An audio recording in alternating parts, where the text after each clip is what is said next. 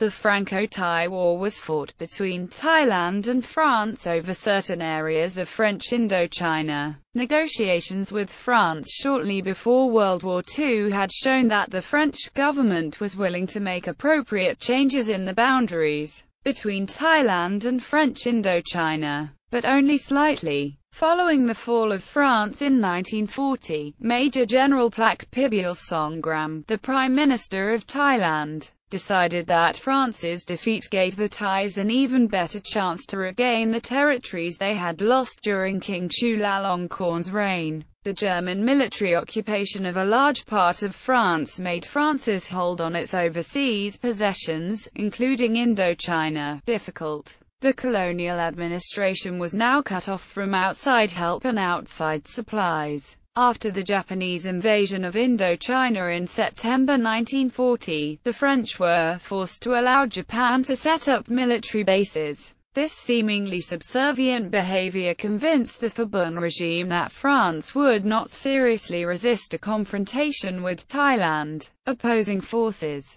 The French military forces in Indochina consisted of an army of approximately 50,000 men, 12,000 of whom were French, organized into 41 infantry battalions, 2 artillery regiments, and a battalion of engineers. The most obvious deficiency of the French army was its shortage of armor. It could field only 20 antiquated Renault FT tanks against the nearly 100 armored vehicles of the Royal Thai Army. The bulk of the French forces stationed near the Thai border consisted of the Indo-Chinese troops of the 3rd and 4th Tirais Tonkinoi, together with a battalion of montagnards, French regulars of the colonial infantry, and foreign legion units. The Arme Écoutée de l'Air had approximately 100 aircraft, of which about 60 could be considered frontline. These included 30 Patès 25 TOWs, 4 Farman 221 bombers, 6 Patès 542s, 9 Moran Saulnier MS 406 fighters, and 8 Loire 130 flying boats.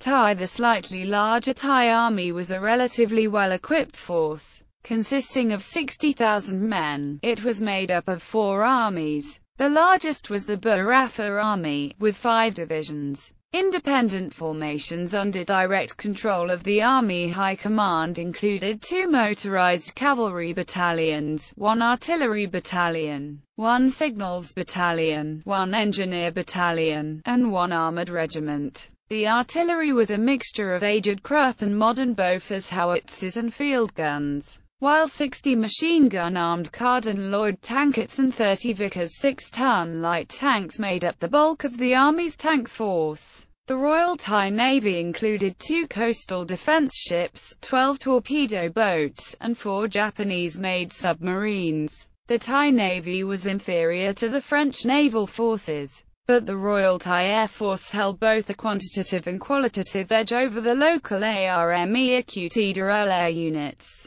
Among the 140 aircraft that composed the Air Force's first-line strength were 24 Mitsubishi Ki-30 light bombers, 9 Mitsubishi Ki-21 medium bombers, 25 Curtiss Hawk 75Ns pursuit planes, 6 Martin B-10 medium bombers, and 70 Vorto 2U Corsair light bombers. Campaign. While nationalist demonstrations and anti-French rallies were being held in Bangkok, several border skirmishes erupted along the Mekong frontier. The superior Royal Thai Air Force then conducted daytime bombing runs over military targets in Vientiane, Phnom Penh, Sisophon, and Battambang with impunity. The French retaliated with their own air attacks, but the damage they caused was less than equal. The activities of the Thai Air Force, particularly in the field of dive bombing, was such that Admiral Jean Decoux, the governor of French Indochina, grudgingly remarked that the Thai planes seemed to have been flown by men with plenty of war experience. On January 5,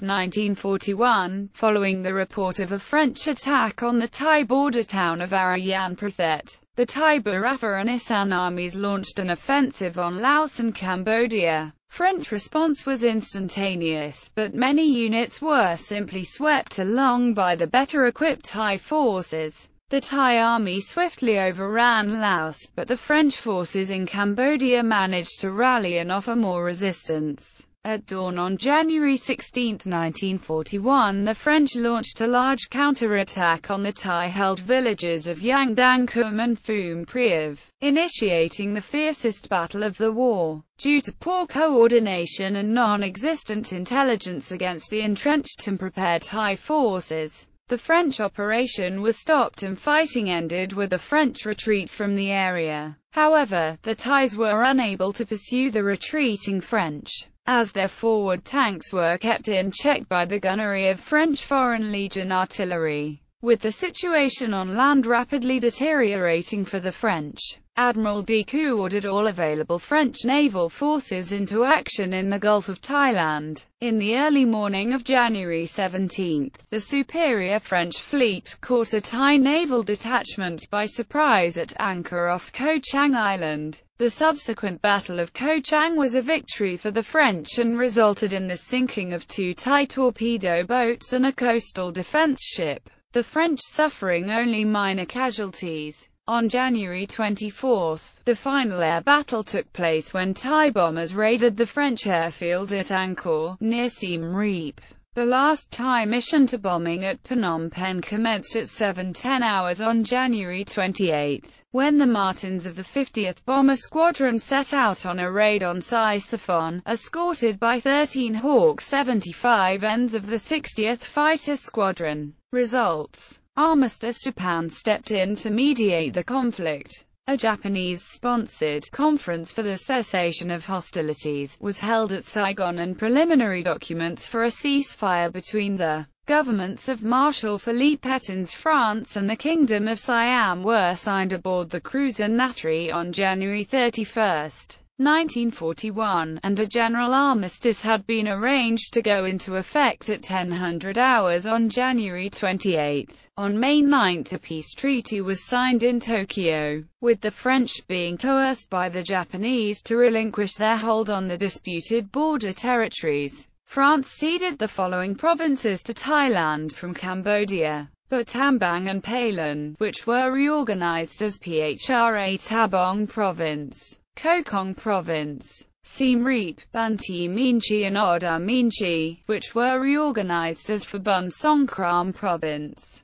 Phra Vihir, which was merged with a part of Champasak Province of Laos opposite Paksi to form Nakhon Champasak Province, Zenabuli, including part of Luang Prabang Province, which was renamed Lanchang Province. Treaty. The resolution of the conflict was received with wide acclaim among the Thai people and was seen as a personal triumph for Phobun. For the first time, Thailand had been able to extract concessions from a European power, albeit a weakened one. For the French in Indochina, the conflict was a bitter reminder of their isolation following the fall of France. In the French view, an ambitious neighbor had taken advantage of a distant colony cut off from her weakened parent. Without hope of reinforcements, the French had little chance of offering a sustained resistance. However, the real beneficiaries of the conflict were the Japanese. They were able to expand their influence in both Thailand and Indochina. The Japanese won from Phobun a secret verbal promise to support them in an attack on British Malaya and British Burma. On 8 December 1941, the Japanese invaded Thailand at the same time they invaded Malaya. To commemorate the victory, Phobun had the Victory Monument built. Thailand invited Japan and Germany to join the celebration. Japan ordered Shojiro Iida to join the celebration and the German Foreign Ministry ordered Robert Eisen to join the celebration. After the war, in October 1946,